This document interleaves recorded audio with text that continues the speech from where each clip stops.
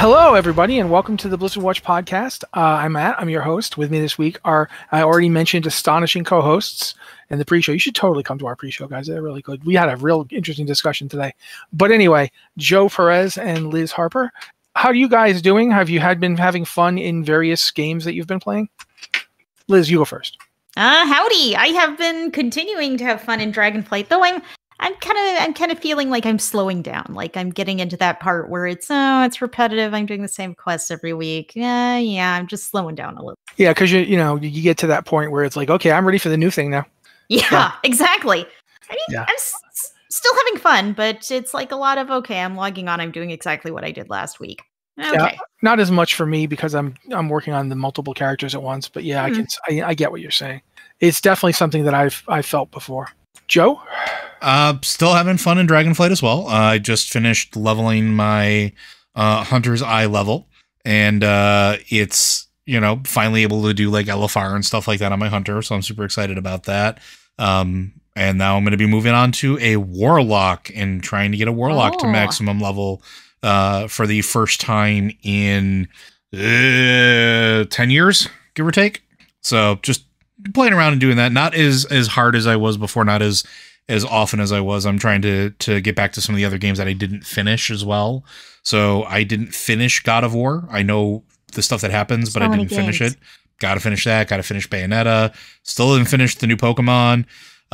So many games. Too many games. Yeah, I feel you on that one. In fact, I feel you so much on that one that I decided to start playing Fallout 4 again. And I'm playing it entirely as a post-apocalyptic building simulator. Yeah. Like, I only do enough stuff to get materials, and then I go back and I have built this 5-story tower. I hit the height limit. You can only go you can't build any higher than I was in the middle of building one and I couldn't put any more stuff down up top. And I'm like, what's going on? And I know I'm not at the size limit, so what's happening? And it was the height limit. You can't go any taller than 5.5 stories. Yeah, there was if you have the 4-story elevator installed, which I did, the next level above is you have to stop. Like it will not let you go above that by more than one floor. That's amazing.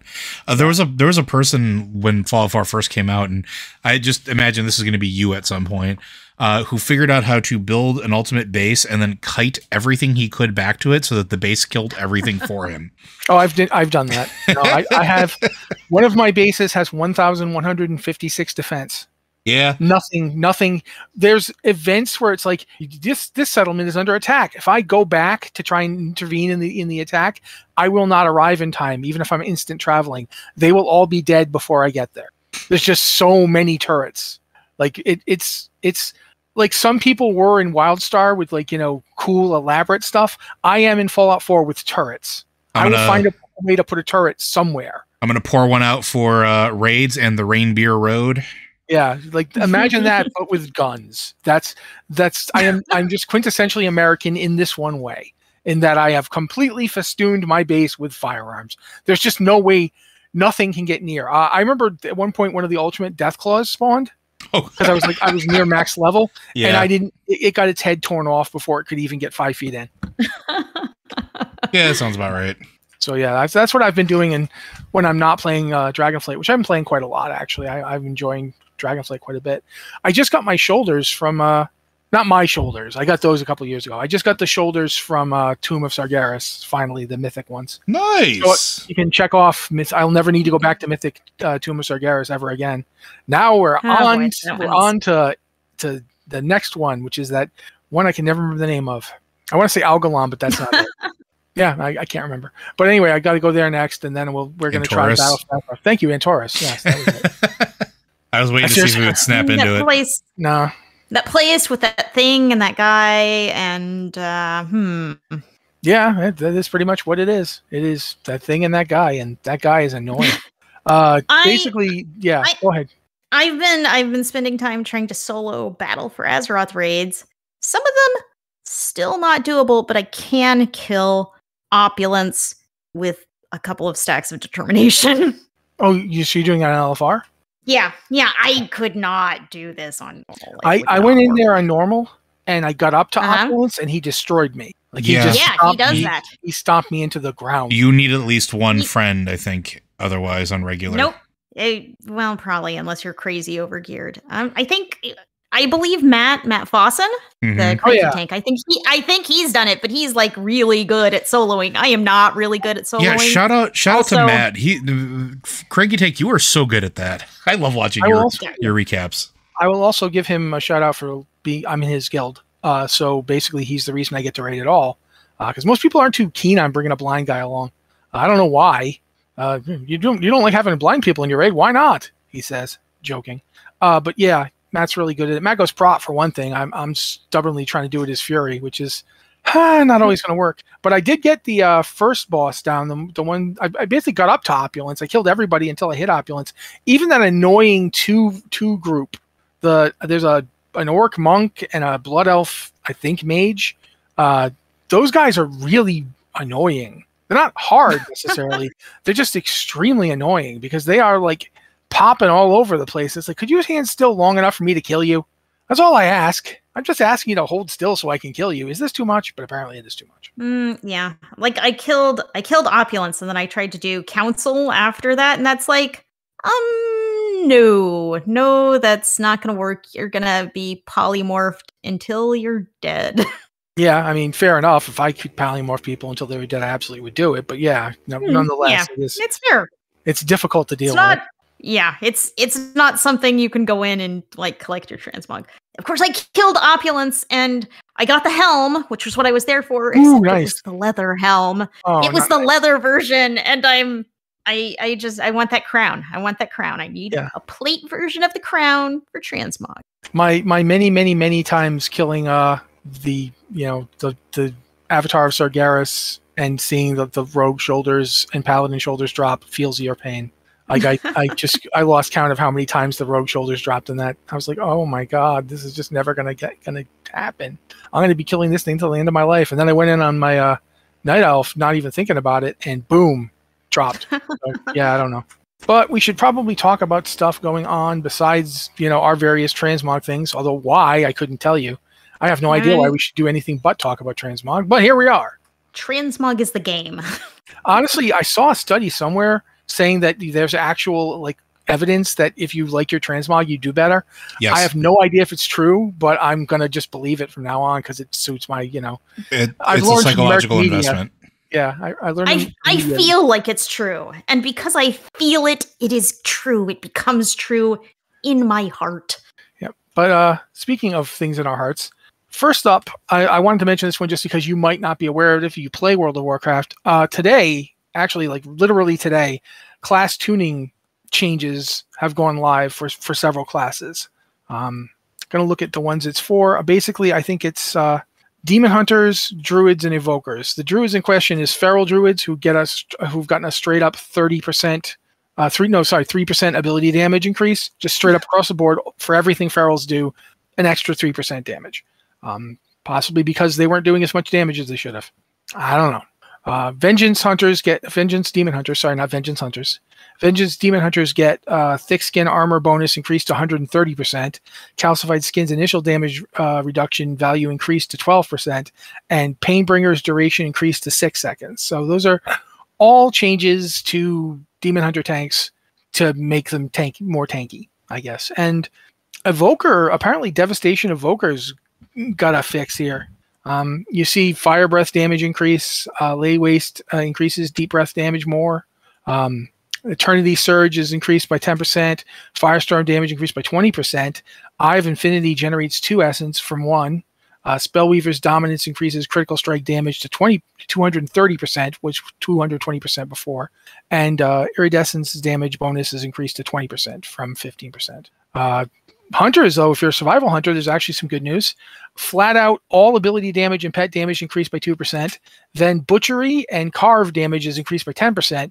Fury of the Eagle damage is increased by 10%. And Wildfire Bomb damage is increased by 15%. Fire Mages got buffs to both Flame Strike and Living Bomb. Flame Strike goes up by 15%. Living Bomb goes up by 25%. Frost Mages also see some buffs, with Frostbolt damage is going up by 20%. Ray of Frost damage increased by 40%, and Glacial Spike damage increased by 10%. Brewmasters get a couple of buffs. Efficiency of stagger against magical damage is increased to 45% from 35%, and the cooldown of Celestial Brew is reduced to 45 seconds. And then Mistweavers get a lot of buffs. All healing increased by 5%. Vivify healing increased by an additional 5%. Blackout Kick damage increased by 6%. Rising Sun Kick damage increased by 8%. Tiger Palm damage increased by 15%. Spinning Crane Kick damage increased by 5%. And Awakened Feline now transfers 70% of Spinning Crane Kick's damage into healing. So that's all pretty good for them. All these paladin buffs, yeah. Mistweavers have been kind of on the low side of the healing meters in general, so it looks like they wanted to make them good for both, for both soloing and group healing. All these not only that, changes, but healer damage is very, very, very much a stat that's looked at for Mythic Plus. Yeah. All these pally changes are ret. They're good ret changes. So if you're a ret paladin, you're going to get a Crusader Strike damage buff, Blade of Justice damage buff, Final Reckoning damage buff, and Shield of Vengeance's cooldown is reduced to 90 seconds from 120. These are all pretty big buffs. Like Crusader Strike is 40%, which is kind of nuts. Yeah. But ret paladins are the squishiest plate-wearing class by far. So the thing I like about these paladin changes is the developers' notes that say, we're looking into survivability. Survivability isn't where we would like. And they're working on some more improvements. So I'm looking forward to seeing what's next. The priest changes are very similar. Holy gets a 3% damage increase. Healing increase. Just across the board. Shadow gets a bunch of damage buffs. No, actually, Shadow's getting nerfed. Mind Blast gets buffed though, but the Focused Will gets nerfed from down to 10% damage increase. 10% damage reduction, down from 15%. But Mind Blast and Mind Flay both got buffed. Mind Spike damages, these are all 15% increases for Shadow, by the way. All of these increases are. Mind Flay, Mind Blast, Mind Spike, Void Torrent, and Devouring Plague all get 15% increased damage. Rogues, Outlaw Rogues get a change to Precise Cuts, the talent. It reduces the bonus to Blade Fury damage per missing target below its maximum to 2% from 3%. Warlocks getting buffed. Everything they get is getting buffed. Agony, 5%. Corruption, 5%. Drain Soul, 10%. Pandemic Invocation increased by 20%. Quite frankly, Blizzard, I think you should have left it alone. Speed, not because of anything the Warlocks did, just the word pandemic. Don't buff anything to it. Seed of Corruption, 5%. Shadow Bolt, 10%. Siphon Life, 10%. Unstable Affliction backlash damage is no longer increased from increased damage dealt modifiers. So it feels like they've nerfed Unstable Affliction and buffed everything else. Meanwhile, Destruction, Channel Demon, 10%. Rain of Fire, these are all buffs. And if it's a nerf, I'll tell you. Rain of Fire, 15%. Soul of Fire, 20%. Infernal and Blasphemy Immolation damage is also up by 10%. Conflagrate damage increased by 10%. Doesn't work in PvP. Immolate damage, 10%. Doesn't work in PvP. And Incinerate damage doesn't work. It's up to 15% and does not work in PvP. And that's it. That's every class change that's on the list. So there's also some PvP changes, but most of them are pretty standard. This is a lot of class tuning to just pop a hotfix for. Like, this is a sizable chunk of classes getting changes. But not surprising. It feels like they've been doing a lot of class tuning by hotfix since Dragonflight launched. We've seen some pretty significant hotfixes that do class balance. But it's not surprising, right? We kind of knew that this was going to happen with the release of the new talent systems and when content was actually live and groups were actually starting to get together and content was being consumed outside of the vacuum of beta testing, that there probably was going to be large periods of fine tuning until everything was able to settle in. Dragonflight, and we've said this multiple times, massive amounts of changes. This is huge fundamental changes for a lot of classes and how they interact with the game. So not terribly surprised, but good to see that it's continuing and that they're continuing to make an effort to balance and address issues. I agree with you in this. I should probably have talked instead of just nodding my head. That makes sense. No one can see you, Matt. That's one of the things about doing an audio podcast. I'm often sitting here making faces or hand gestures, and it's wait, no one has any idea. I'm sitting here alone in my room, talking to gesturing at no one. Yeah, but I have googly eyes on my microphone, so I at least think I'm talking to somebody. It's fine.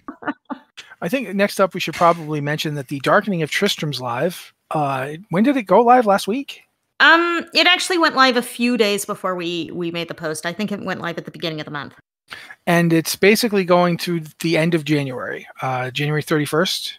Yep. And if you've played the Darkening of Tristram before, it's basically the original Diablo game inside Diablo 3. It's still that. You can still get neat cosmetic stuff like the Butcher's Cleaver and so forth, the original one. It's a lot of fun. I've always liked it, but I don't think they've changed it particularly for this. It's just basically exactly the same. It's kind of like WoW holidays where they make a holiday and it's like the first time it's like super, super cool and exciting. And then the second time it's maybe a little less, oh, this is a nice change of pace. I'll go do this. This is still fun. And like the third time it starts really dropping off. That's kind of how I feel about this. It's like, okay, it's cool, but I've done this a few times before. Yeah, I would agree. Yeah, that's fair. That is pretty much my issue with it as well. But I mean, it's not terrible or anything, and it is there for you to do if you haven't done it yet. Somehow, I don't know how. Maybe you've not played Diablo 3 at all. That would probably be the only way I can think of, but who knows? Anyway, also, I wanted to talk about this one because we've talked about it before a little bit, but it's coming up pretty hard and fast. Wrath Classics, Wrath of the Lich King Classic is going to get its Phase 2. We're thinking this month due to the timing on the Joyous Journeys buff. I believe that was the main reason why we thought it might be this month. Yeah, and the PvP season is also ending. Yeah, so and once the season ends, they tend to want to bring in another one. Yeah. So that would be time for the phase to release. So yeah, Joyous Journeys lasts until the 16th, I believe. Yes, that's what I remember. It's till next week, I guess, next Monday. Yeah, so typically they have Joyous Journeys like before they release big new content. So you can level up. It's an XP buff, if you don't know what I'm talking about. To level up and get ready for the new content. And usually shortly after the buff goes away, there's new content. So it seems, the timing seems very, very auspicious for getting Wrath Classic Phase 2, which is Ulduar. Which a magnificent raid, lots of fun. Mm-hmm. Mm-hmm. Yeah, in addition to Ulduar, there will also be nothing else. There isn't anything else. I mean, there is, but it's not going to be like, I think the Titan Rune dungeons come in. Then that'll allow you to take your a 5-man group through dungeons and get gear from 10-man raiding in Nax, Eye of Eternity, and Sartharion's Lair. Because that gear is, the gear that was on those 10-man runs is now gone. They now drop the 10-man guild runs will now get 25-man gear from those raids. And as a result, they've put the 10-man gear on Titan Rune dungeons as a way for you to be just running 5-man content and get that gear, which will put you in better position to run Ulduar. Which is, the gear is so slightly better in Ulduar than 25-man Nax and so forth. I believe it's like 216 versus 225. But I think it might actually be 206. But regardless, that's coming in as well. I can't think of any other active content. Like I know that there's going to be a new arena season, but I don't think there's I didn't think the new 5-man dungeon came until the next one. That's when they added in, no, I think they're just doing the Titan Rune dungeons is going to be your new kind of 5-man content. Yeah, which is cool. It's sort of like a mythic dungeon. There's going to be like a Titan Rune that you can activate to make the dungeon harder and you get better loot. Is basically how it's going to work. I'm going to be upfront. I have not felt even like I liked the previous offerings of the classics before. Like I was interested. I played a little bit of WoW Classic. I even played a little bit of Burning Crusade Classic. I have not even looked at Wrath. And it's not because it's bad or anything. I feel like Wrath is the one. There's that too, but Wrath is also the one that I really feel like I played into the ground. Yeah, there's a period of time where I was running Trial of the Crusader 4 times a week. And that hand gesture you didn't see it, but I had 4 fingers up. So, but I mean, really, I was running 10-man normal, 10-man heroic, 25-man normal, and 25 heroic every week. Yep, same. And it just was like, it's like this round room. Just stand in this room over and over again. Listen, I was able to kill players on the way down with Water Walk. That made it okay. Yeah, that's why Heroic Leap got used a lot for me when I was on that top. Actually, I don't know if we had Heroic Leap yet. I can't remember if we had Heroic Leap in Wrath or not. Oh my god. I remember getting... No, I know we had it because I remember using it, and we would be fighting up at the top with those Valkyr in ICC, and they'd make the version of the copies of you, and one of the copies would always heroic leap everybody. I remember that now. Okay, cool. Oh God, yes. This is why I don't think I want to play Wrath Classic as much, because Wrath is still here in me at this moment, and I don't feel the need to do that again. I have so much nostalgia for Wrath. I mean, I loved playing back in Wrath, but it's just hard to find the time to do it. There's too much to do, and like Dragonflight doesn't help that. It's a quality problem to have in a game, right? But there's just so much to do, and there's so much that rewards you for doing stuff in game. I mean, I could play Wrath, or I could go basically farm up a mount that's a otter dragon with glasses. I know which one's going to grab me a little bit more. I hope it doesn't grab you. It's an otter. They grab things. That's what happens. I know. I was trying to make a joke about the whole cracking shells with its stomach sort of thing. But yeah, also it looks like Elton John to me, so that's always weird. I keep hearing it sing. Rocket Man! All the more reason why it will always be Stony Danza. Now we have an otter that looks like Elton John. It's fate. See? But regardless of Joe really, really wanting the Stony Danza thing, if Blizzard was smart, they'd do a series of ads like they did back in the day, except this time they just get Tony Danza go, I have no idea why people are talking about it. Wait, why am I trending? I'm not dead. Like, oh, okay. All right. It's just that, whatever that is. But whilst we're talking about things going on, this is one where I read the headline several times and had no idea what was going on, and it started to hurt my head, so I decided I'd make Liz explain this. Hearthstone Battlegrounds is now on Season 3, or Season 3 is coming. I'm not sure what it is. Battlegrounds Season 3 is coming this month on the 17th. Okay. So that's pretty soon. That's really soon. That is 7 days from now. That'll be next Tuesday. How did this happen? How does time happen? I don't know. It's but yes. So they're added undead and dual type minions. What does this mean? So they're kind of doing a content cadence where they roll out an expansion for the constructed mode of the game, kind of your core Hearthstone experience, with Hearthstone being 10 games in a trench coat. And then, after that, they roll out a new Battleground season. This is obviously only Season 3. They haven't been doing the Battleground seasons for too long, but this seems to be their pattern. And in the last expansion, they added undead minions and dual type minions. So now we're seeing those moved into Battlegrounds, which have a much more limited pool of minions than you do in kind of standard Hearthstone. And I think those dual type minions are going to have like a huge impact on Battlegrounds, much bigger than they do in constructed modes of the game.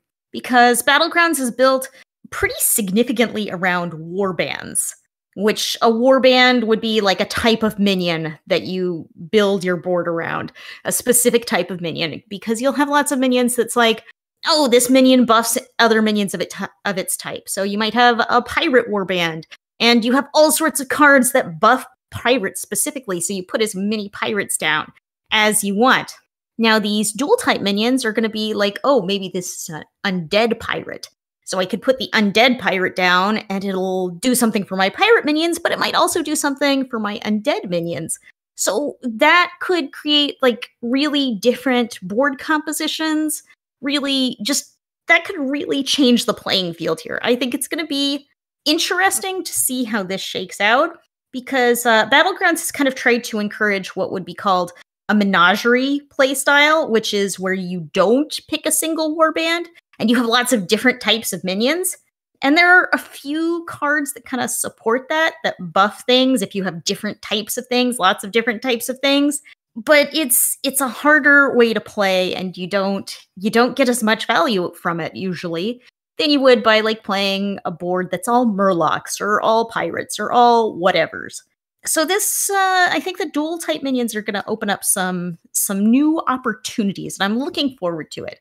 We don't know everything about what's coming yet. They're doing this thing where they like trickle out information, so we got a little today, we're going to get a little more, tomorrow, a little more the day after, and it's like they're trickling out all the information over the next week. But I think it's going to be pretty cool, and I think Battlegrounds is the most fun game in a trench coat part of Hearthstone.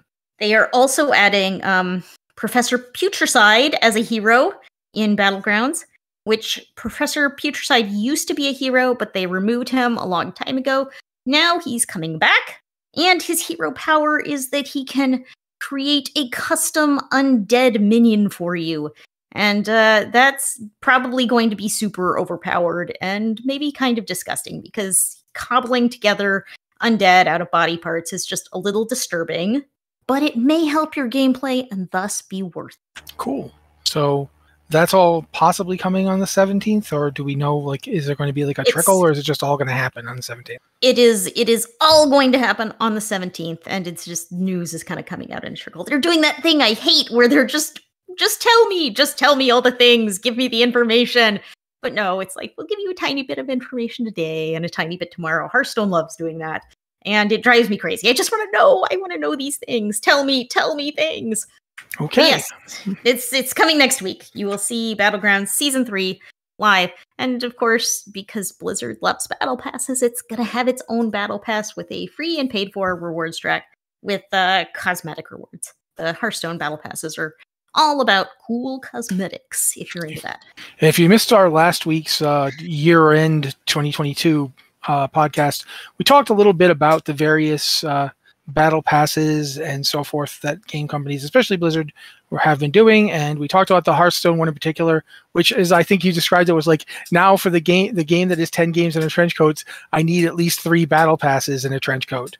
Yeah, I mean, there are only 2 battle passes so far, but it's like there are other game modes, and are we eventually going to get there to be it to? There's 2. 10. Yeah, there's only 2 battle passes. Yeah, there's only 2 battle passes, but then there's a third thing you also have to pay for. Oh yeah, there's the Battleground Bash, which is cosmetics you can pay for, and it's kind of, you're right, it's kind of Battle Pass-y, in that you pay for it, and then you have to play the game to get your rewards.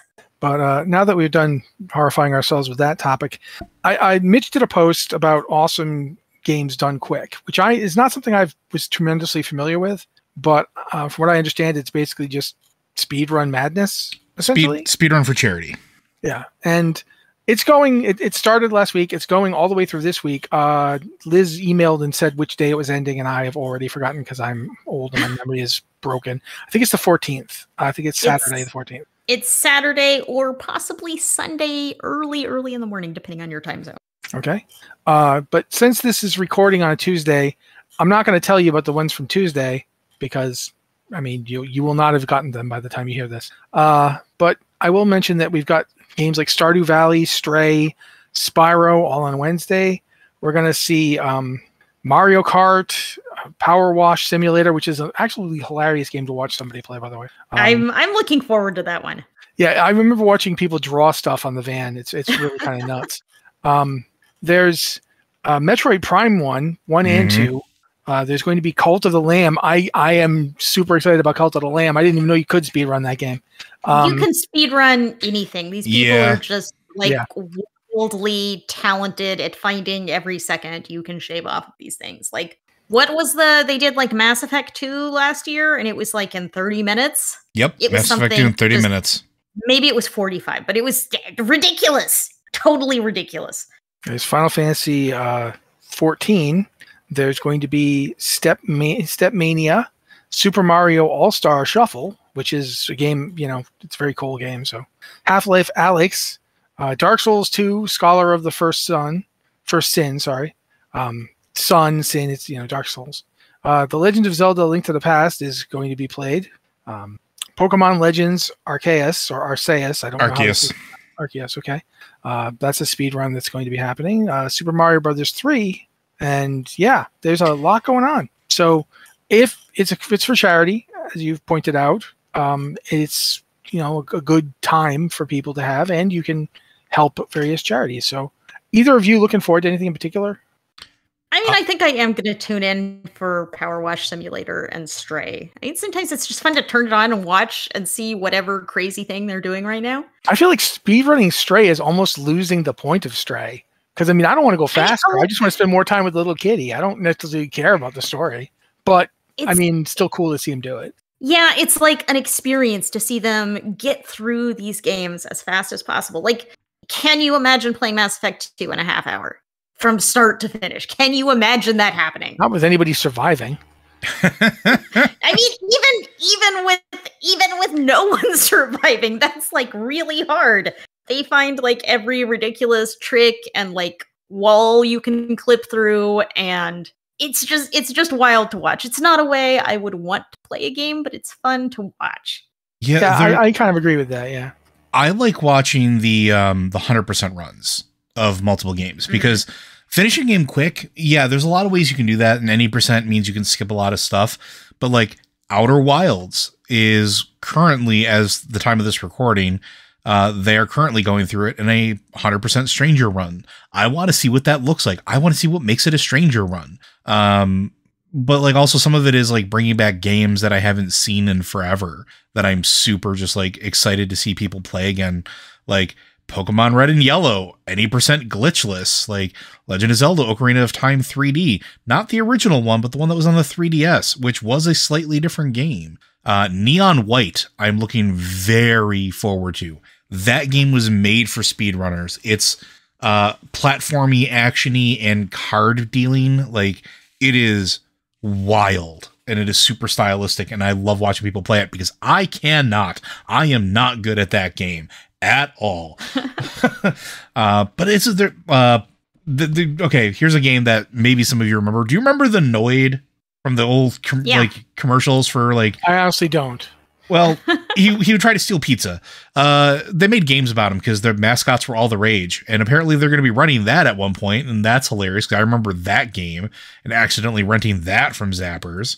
I don't know, it's a good time. I look forward to it every year. So yeah, my response to everything is, oh yeah. Also, I will point out that if you miss it, you can catch these later on their YouTube channel. Usually you can find them like a day or two afterwards on their YouTube channel. Yeah, they are crazy quick about getting those edits up. Yeah, they are. Wow, I'm having trouble talking today. I think at this point, though, we've covered most of the topics. So we should probably move on. And actually, we got a fair amount of questions this week, so we should probably do those. Go ahead, Liz. Does no one want to talk about the state of the Are You Kidding Me quest? I mean, because I don't know the state of it. I had not heard of it. Joe, are you with me here? This quest is so annoying. I don't think I've done it yet. Well, it's a climbing quest. I haven't done the climbing quest yet. Oh, no, I have done that one. Yes, okay. You haven't done it because 98% of the time it doesn't work. It's like... It's the one where you have to save the kids that are dangling, right? Yeah, they're dangling up on a cliff surface and you've got to go rescue them because bronze dragons and time magic and something, except it's a climbing quest and you go to the cliff and you're like, okay, well, there's a cliff here and there's not a rock. Yeah, I was going to say, like, it was the one that had very clear, like, handholds missing. Yeah, it's kind of varies. It's either handholds towards the bottom or like you get a few rocks up and then there are no handholds. And it's a bug that I understand Blizzard is working on, but having trouble reproducing in order to troubleshoot and fix it. So it's like, if you want to reproduce it, log on to my realm because I've done it once. I did it the first time it was up and never again has it worked. I did it once and I remember completing it, but I also had the upgrade for the grippy hands. And so there was a grippy hands where like the rock should have been. Mm-hmm. Ah, that does help. But it's like when the first couple of rocks aren't there, you just can't grab the next one up and there's not a grippy hand low enough to the ground to get it. Yeah, anyway, that's my current game frustration because I want to rescue kittens and I mean, maybe the kittens don't want to be rescued. Maybe it's like a real good view up there or something. I don't know. Mm-hmm. This is reminding me of something my cat did once, but I'm not going to talk about it because it's not game related. So yeah. We are going to move on to questions now, though, because whilst I am sad about these cats, that I've not actually seen them yet. So that's actually kind of amazing to me that I've not seen this quest. But I haven't done any of the climbing quests yet. I don't like climbing. I get really... It's like fishing. I don't like fishing either. That's been hard. There's been like a lot of need to fish, and that they've really pumped at this expansion. But rather than commiserate with me about my fishing thing, I'm going to ask you y'all... Keep in mind, if you got a question here for the show, because we're going to be talking about those, you can go to our email. You can email it to us at podcast@blizzardwatch.com with the subject line podcast or Blizzard Watch, so we know it's for the show. Or you can go to our Discord server. We've got the Patreon Q and podcast questions channel for our patrons. We tend to look there first because, you guys pay the bills. And we like to give you something back in return. It's like a nice thing that you do for us. So it's a nice thing we like to do for you. But if you can't support us on Patreon, we understand. We know that life is constant series of disasters and you're just stumbling your way through it.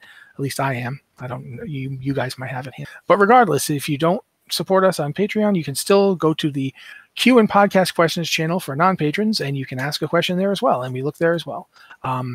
In the past, we've done various systems. So this time I'm going to say, Joe, pick somebody. Okay. I'm going to pick myself because that would be whatever. I like myself. All right. We're going to go with this one. Hello, all. I wanted your opinions on some Dragonflight observations. The storylines in the main quest chain was really good, but I came into the expansion with LFR gear and everything was too easy to kill. Seems like everything is tuned low. Second is the reputation system. I'm at 7 to 10 with the groups and nothing left to do but daily quests. I dread having to do dailies for months to get up to rep 30 or 40. And this is from our friend, Suggle Kitten. See, it all comes back to kittens. It's all about kittens. Yeah. We're tying it all together here. Kittens and endless daily quests. Yeah, the daily quests are definitely, they're a thing. And so like the game is definitely designed to really push you to do like the weeklies and do the events because they give slightly more reputation than like the bog standard quests that you go out there. Although the quests do at least reset twice a week or twice in a weekly reset. So there's, at least that. And I personally haven't found it too daunting, but I'm also the type of person when it comes to reputation, and I don't know how you two are, I just don't care most of the time. I just get there when I get there, unless there's really something that like makes my lizard brain go, that's really shiny and I must own it and put it in my bags and then never use it. Then I get weirdly motivated.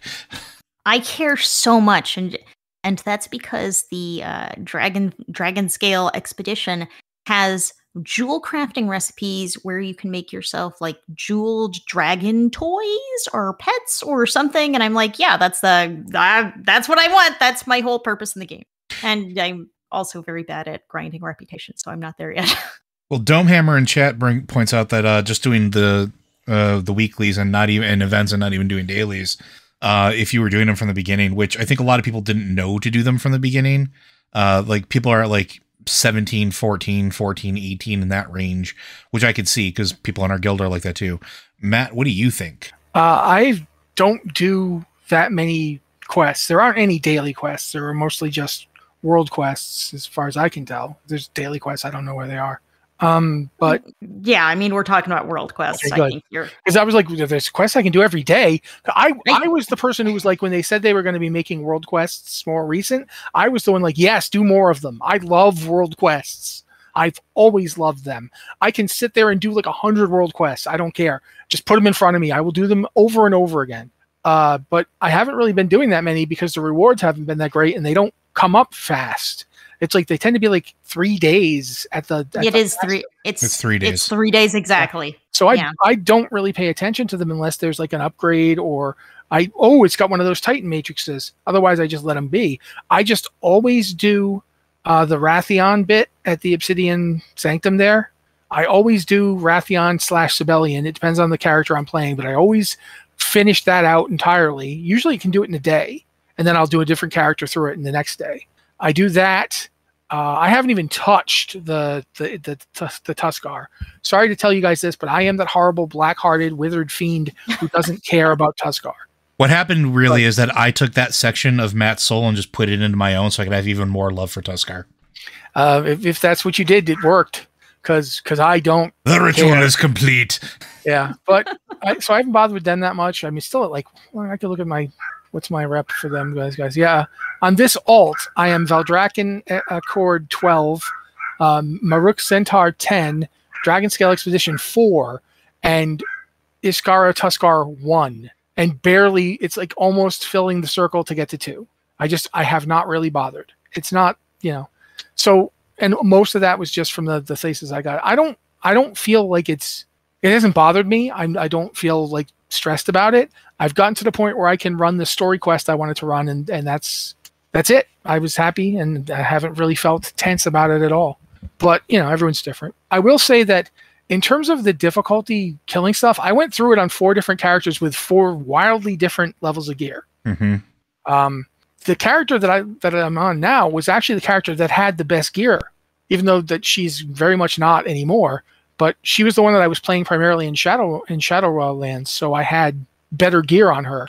Versus like one of the characters, I didn't even do the event, so I came up here on like 160 gear, and I'd say if you don't really understand the difference between the last LFR gear of Shadowlands and I just hit 70 gear until you've tried doing the start of the next expansion in I just hit 70 gear.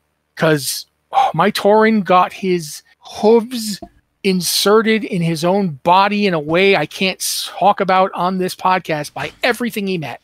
Like, it was unreal how badly he was dying. So I get, if you did LFR and you've got what you think is like not that great gear because, it's just from LFR, compare that to the greens you were in when you hit 70 and think about the power differential between those two things. They do have to try and balance it for everybody. If you think it's too easy, the hard stuff is coming. Meanwhile, some poor person is going to have to like try and survive until they get their first eye level 2 something piece of green quest gear, because the gear they're in is like an item level 145, and they're going to die a lot. So just keep that. My hunter had a surprisingly easy time, and my hunter really wasn't very geared. I struggled around, I want to say 68-ish in finishing out. Like, the last 2 or 3 levels were pretty grueling. I died a bunch, but also because that's when, even though I was over-geared, because I'm primarily a healer, my stuff was not optimized for like DPS, and it started to really hit, right? So, but my hunter didn't care, just rolled through the whole thing. Liz, what was your leveling experience like? Pretty good. I mean, on my main, I felt like I just vastly overpowered everything. I mean, I went in kind of heroic raid gear leveled, and it was just like, okay, I could sleep and like smack my keyboard with my hand and get things done. Like, that's just what the early game felt like. And I mean, I think with most expansions, you get to max level and then that's when stuff starts hitting hard. And then I have my Warlock I've been leveling, not 70 yet, but close. My Warlock is basically unkillable. I think my Warlock has had the most deaths when I went to Throne of Thunder to farm transmog, and I was repeatedly defeated by the Wind. So, yeah. Yes, the Wind is actually the worst boss in that raid by a significant margin. Somewhere Alakir is smiling. It's the number one the killers in order. Number 1 killer is the Wind. Number 2 killer, random turtles. Number 3 killer, lightning, wind, and then much yelling is had by all. They added lightning to wind and put it on a platform that can section off. That whole thing. Wind is my foe. Yeah, I also doing the dragon riding quests. It's not so much wind, it's the trees in the way of the wind that is pushing me forward. That's always a problem. Darn you, foliage! Yeah, no, I definitely screamed that at least a dozen times while doing some races. Yeah. I mean, I haven't found it to be the leveling curve to be worse than it usually is in an expansion. But early in the leveling curve, it feels very easy. It feels like maybe easier than it should be, even for kind of under-geared alts. I tell you, taking my Tauren through, he was not having this overpowered experience. He was very much dying continuously until I started getting the 200 gear from quests. Yeah, you're probably right. I did not go in level 60 quest greens. Yeah, it was not good. But okay, I guess then that leads us to Roxy's question. Oh, now I have to read a question. Okay, from Roxy. Hello, great watchers. It is your friend, Roxy, Goblin Shaman, Arpedia, Drakthir Evoker, with a question and a favor to ask. I recently got my Evoker to 70, and it's been real fun to play. I really enjoyed the customization options they have for their Visage form, but I wish there was a way to fight in Visage form more. as preservation, there's actually very few abilities that require you to be in dragon form. In my ideal, you should be able to treat dragon abilities like metamorphosis for demon hunters. That is a really great idea. I'm with you there. Where you swap in and out as you use abilities if you have chosen identity triggered. Do you think Blizzard would open up the option for people who prefer visage form? Would it be possible to ask your fellow Blizzard watchers, hello out there, fellow Blizzard watchers, if they could take 2 seconds to submit an in-game request for combat visage form? I mean, that's how you do it. That's democracy in action. Go place your vote. The biggest problem I have with Drakthir in general is you're a dragon, and that is super cool. Being a dragon is just so cool. I think that's amazing. I love the idea of being a dragon, but it misses out on the most important aspect of the game, which is transmog. Yep. Because they have a very limited set of appearances you can use when you are a dragon, but you can use full transmog when you are in that visage form, and I'm kind of like, kind of prefer the visage form so I can show off this rad transmog I have. I mean, am I supposed to argue with that? Yeah. I'm sitting there going, yeah, I mean, I've changed transmogs on this stream that I'm putting next to us talking. I've changed transmogs on this character 5-6 times in the hour that we've been talking for no one. You know, I'm not doing anything. So yeah, I am on board with anything that gets you more transmog options. Quite frankly, I'm going to be honest. The fact that Drakthir are both a race and a class, the fact that you're Drakthir Evoker, has really led me to not particularly want to play them.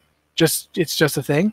But also, I really like the other dragon kind people in this expansion. The Drakenids and I don't know what you call the ones that are like centaurs, but with dragons.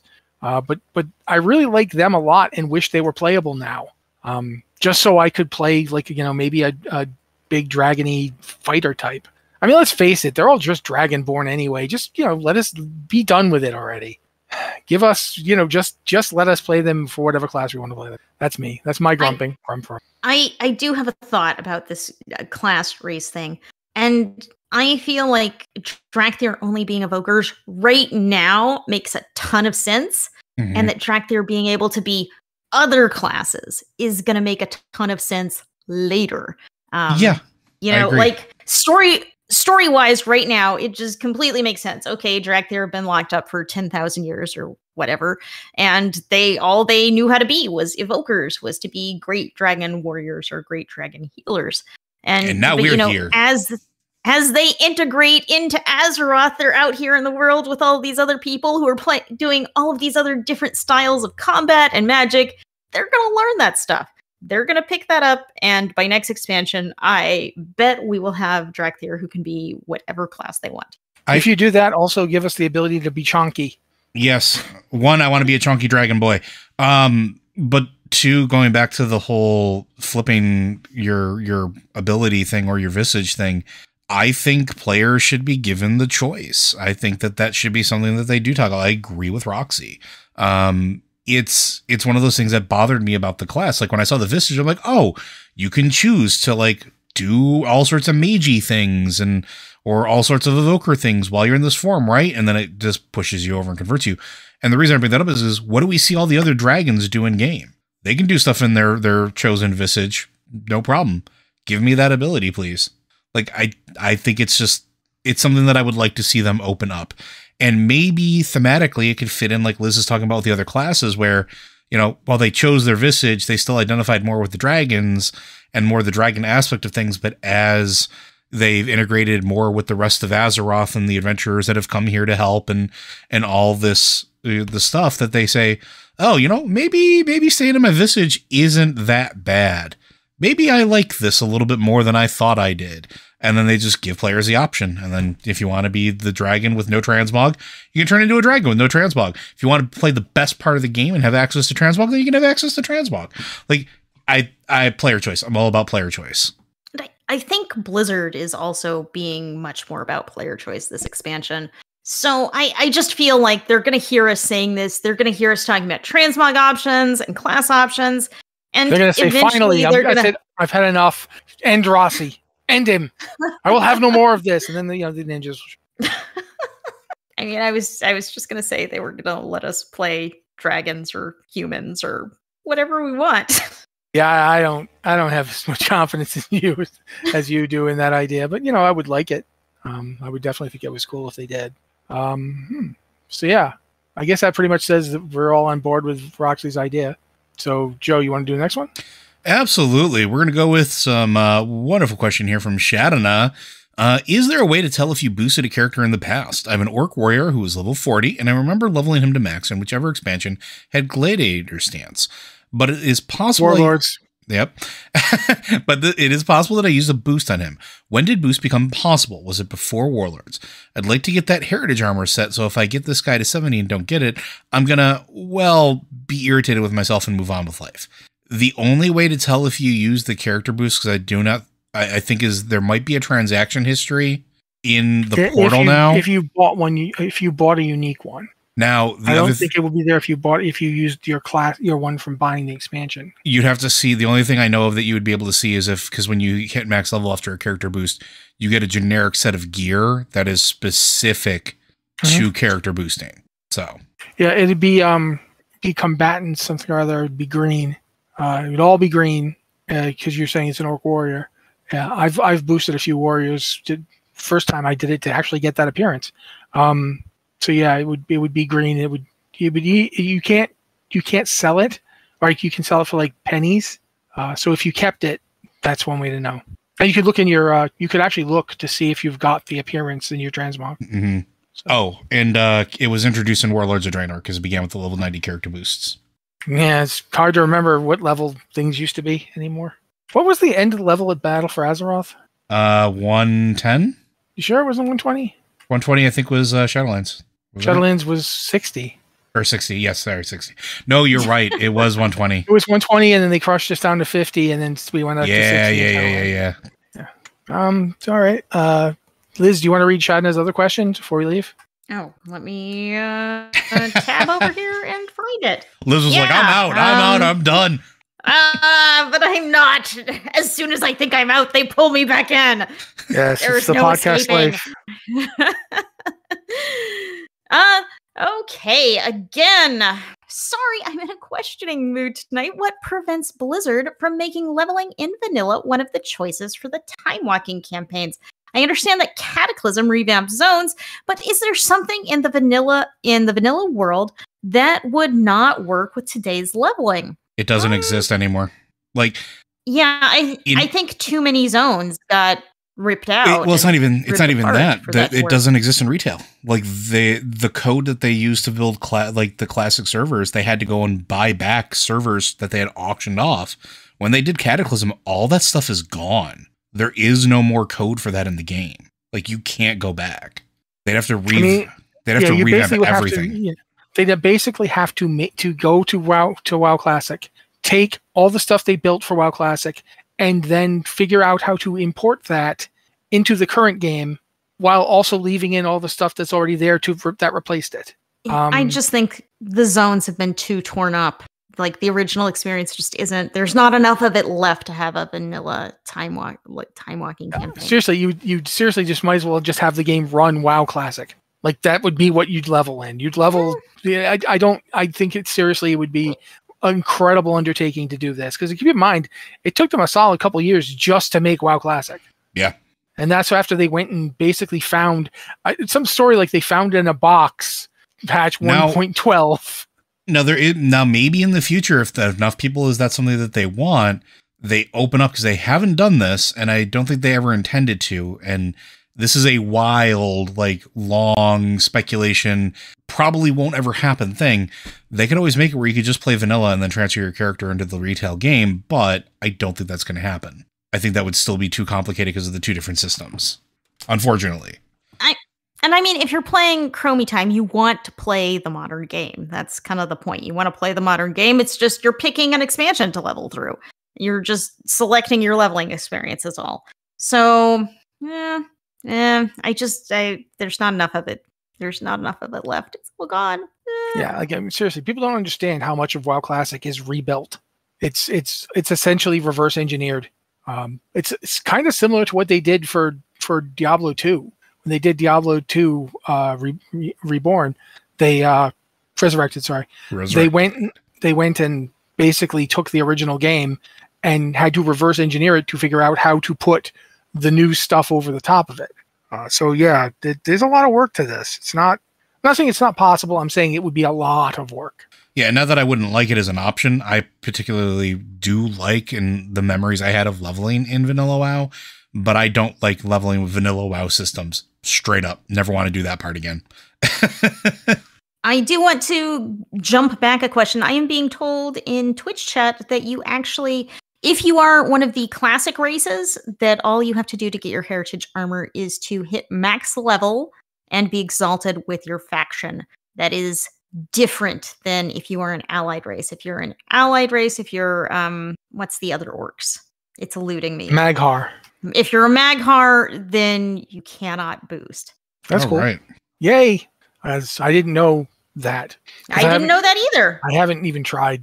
But it's good that we have such intelligent people watching us on Twitch right now. You at home should also come and watch the show live if you can, because we have so much fun here. And also because then you can answer questions for us. See, that too. That makes our jobs easier. Because and I like that. Sometimes y'all know more than we do, because sometimes I didn't know this. I did not have this information in my brain. All right, though. I guess that pretty much wraps us up, except for this question Corey asked, which I'm pretty sure Liz actually answered herself at some point. No, I answered in the queue. Yeah. So, thank you guys. We're going to have Joe do his outro now because I always forget. That is quite all right. One of these times, Rossi's just going to do it, and it's going to be fantastic.